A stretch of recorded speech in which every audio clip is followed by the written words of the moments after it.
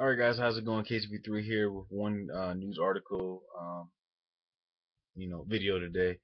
It's pretty much Grand Theft Auto 5. Now the release date has finally been revealed.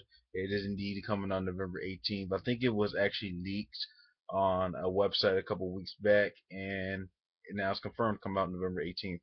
I think that was also the same day. I know Watch Dogs for the Wii U is coming out the same day, and I think it's the same day as Far Cry 4 comes out. I gotta check that again.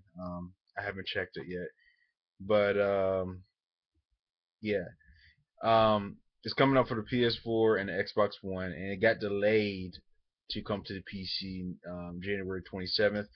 Hasn't really been any news of why it got delayed. Pretty much I guess need to be more worked on the on PC systems and stuff. I think that's going to be the Ultimate Edition anyway, based off what you can do with the PC. All the mods you can do. I remember a lot of mods on Grand Theft Auto 4. It was it was ridiculous. It was pretty cool, but it was crazy and ridiculous. It's based off what the PC can do. So PC gamers can't play it till the 27th next year, January.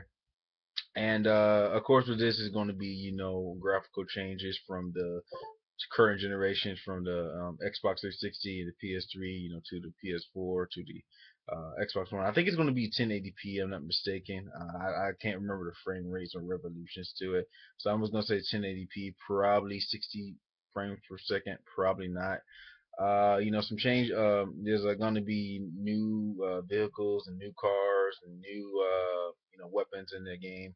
Additional weapons from the current generation last year.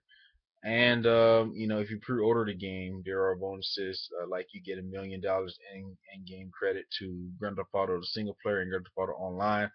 I don't even know if the heist DLC, the heist missions for online is available yet. I remember that's like one of the main big issues that many people were having is this heist. The heist missions were supposed to come online since sometime this year, and it's been delayed. It's been on hold. I don't even know the status of it yet. So um, yeah. So that's pretty much about it. Like, comment, subscribe. Let me know what you think about this gaming news. Are you getting Grand Theft Auto 5 again if you played it on the PS3 or the Xbox 360 last year? Or and if you getting it for PC, will you get it when it comes on PC? I know there's a lot of gamers out there that pretty much game on PC and play on consoles, and they were actually very excited to get this game on PC, but they got to wait a little bit longer. But like I said, I think it's going to be a very ultimate edition for that part, based on the stuff you can do on the PC than you can do on consoles. I'm not trying to bash or anything, but just based on the mods and stuff that bring back more replay value to that alone. So yeah, that's pretty much it. Thanks for watching KP3, and as always, have a wonderful day, and I'll see you guys later on my next gaming video.